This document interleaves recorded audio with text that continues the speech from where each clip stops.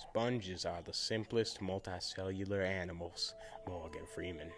They have bodies full of pores and channels allowing water to circulate through them, Morgan Freeman. Sponges have unspecialized cells that can transform into other types of cells and often migrate between the main layers and the mesohyl, a jelly-like substance found in between the cell layers, Morgan Freeman. Sponges do not have anything like a nervous or digestive system. Instead, they rely on maintaining a constant water flow through their bodies to obtain food, oxygen, and to remove waste, Morgan Freeman. Solenorids, symmetrical invertebrate creatures.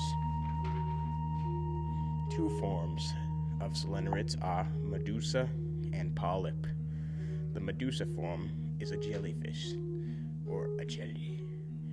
They are the major non-polyp form of the Cnidaria. They are classified as a free-swimming marine animal.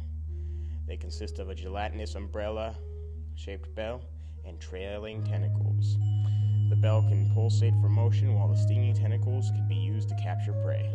They are found in every ocean. Polyps, sea anemones, is the second form of solenorids. Polyps are cylinder-shaped and are elongated at the axis of the vase-shaped body, Morgan Freeman. In colonies of polyps, they are connected to other polyps, either directly or indirectly. The oral end of the polyp contains the mouth and is surrounded by a circlet of tentacles. Flatworms are a phylum of unsegmented, soft-body invertebrates. They also have no body cavity, and they are flat, Morgan Freeman. Examples would be planarians and tapeworms, Morgan Freeman. Roundworms are more advanced than flatworms, but less advanced than earthworms. They have thin, round bodies with none of the pieces or segments that earthworms have in their bodies. The hookworm, pinworm, and chinchilla are part of this group, Morgan Freeman. They have a 2-hole digestive system, not a 0-hole one. You was wrong, Fichter, Morgan Freeman. Segmented worms. Segmented worms are an invertebrate phylum with over 17,000, including earthworms and leeches.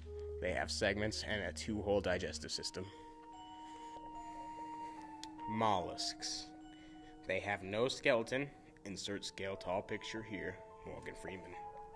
There are 2 groups, gastropods and cephalopods. Gastropod means stomach foot and consists of slugs, snails, sea slugs, sea snails, and abalone. Cephalopod means head foot. These animals have a prominent head and a set of arms/tentacles. These consist of octopus, squids, and cuttlefish. They are majestic creatures who have active camouflage. Morgan Freeman. This concludes our documentary of invertebrates. They are all awesome and cooler than you, Fichter. The end. Morgan Freeman. Cnidaria consists of sponges, jellyfish, and sea anemones.